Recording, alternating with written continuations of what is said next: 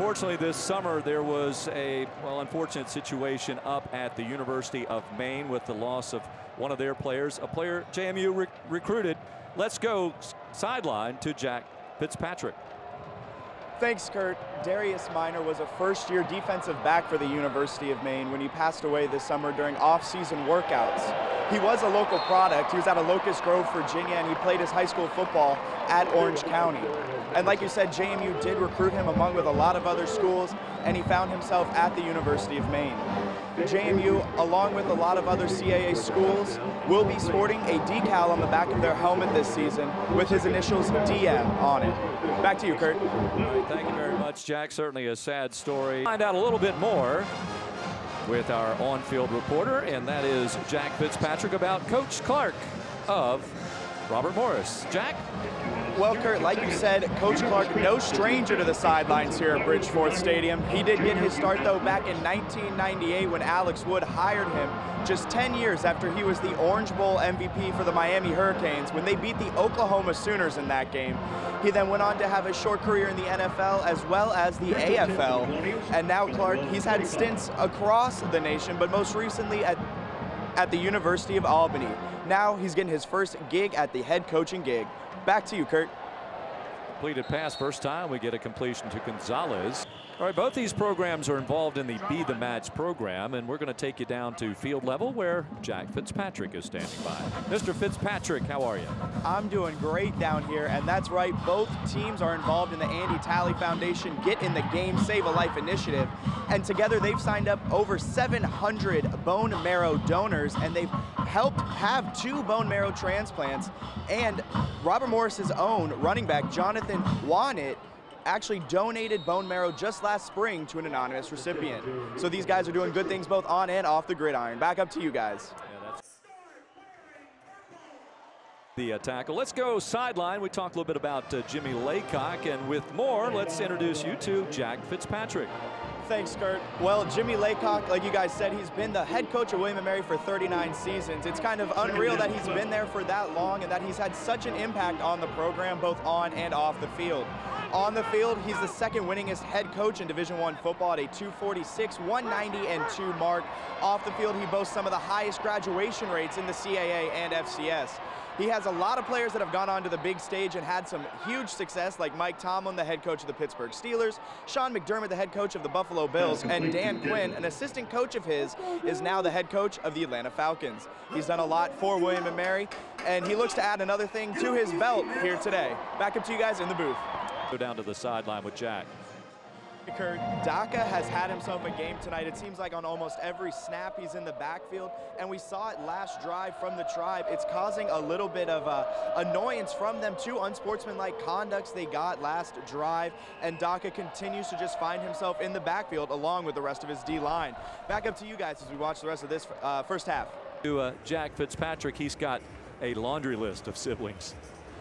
A laundry list is right. Like you said, Dylan and Riley have been having themselves a game today, but also you have Mac and Tab Patrick. You have the Carters, you have the Robinsons, and then of the past, you have Clayton Cheatham here today, but his brother was a tight end for the Dukes, along with Rashard and Rakeen Davis and Brandon and Devin Ravenel. Coach Houston at the CAA media teleconference on Monday, when asked about how there's just so many siblings on this roster, he said, we forget about it a lot of the times that we have that many siblings on our roster.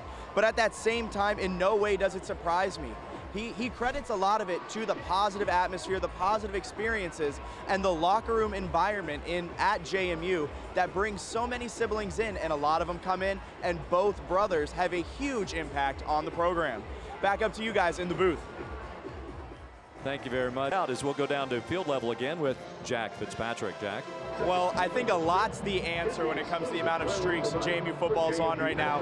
Head coach Mike Houston, since he stepped foot into the Valley, he hasn't lost a home game. That's 18 straight home games he's won.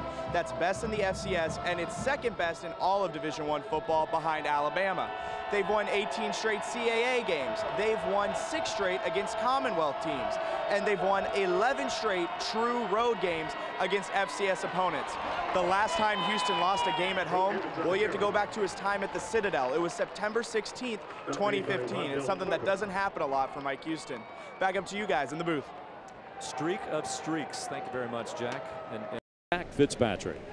Thanks, Kurt. Well, Curt Cignetti, he inherited a team that hadn't had a winning season since 2010, and he got them to an 8-4 mark last season, 6-2 in the CAA, but he's had a lot of success everywhere he goes. He was the head coach at Indiana University of Pennsylvania. He had a 53-17 record there.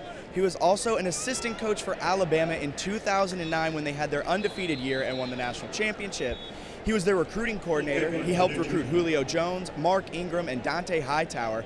And when he was at NC State, he also helped recruit Russell Wilson, a future Super Bowl champion.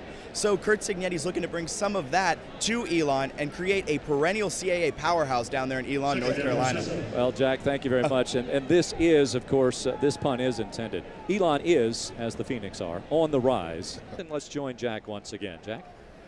Well, both teams kind of struggling with their rushing attack right now. I don't believe either one over 100 yards. And both teams are great rushing teams. Not only are they tops in the CAA, they're 2 and 3 rushing-wise in the CAA, averaging over 200 yards a game. And both defenses have been able to control the trenches and really maintain their type of rushing attack. Back up to you guys in the booth. You're absolutely on the mark there. 61 yards rush. And see with what Jack has in store for us, Jack. Well, Elon, they trail right now in this one 9-7. However, they're no stranger to that. This is their 8th straight road game where they've trailed in the second half. They've gone on to win 5 of those games. So this is no road that Elon has not gone down before, and they're ready for this one. Back up to you, Kurt. And the quarterback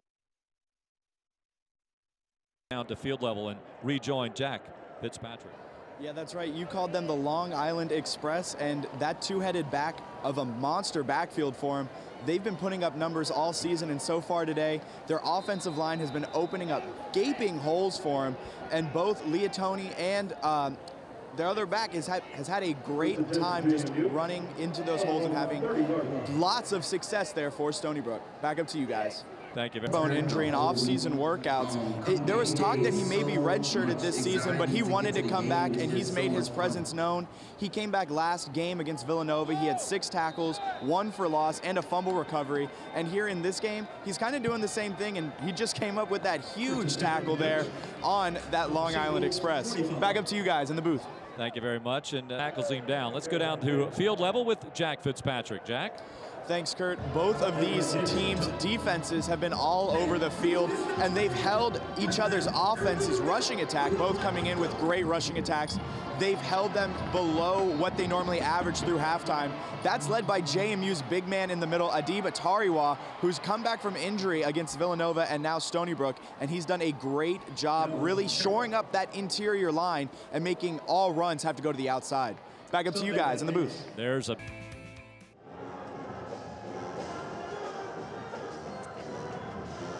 Tyler Gray with the field goal, 41 yards out. Ethan Radke not in today's action. Nothing serious. As Gray hits his 24th career field goal. Dukes have the luxury of 2 very capable field goal kickers. That's back to the end zone, and Leotine will take a knee for the touchback.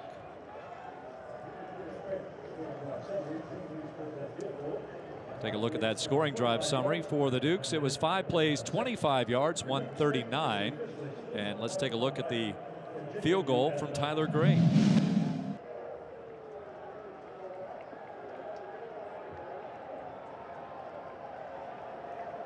He is from Winchester, Virginia, just about an hour north of Harrisonburg. He is 7th all time on the JMU charts with the 24 field goals.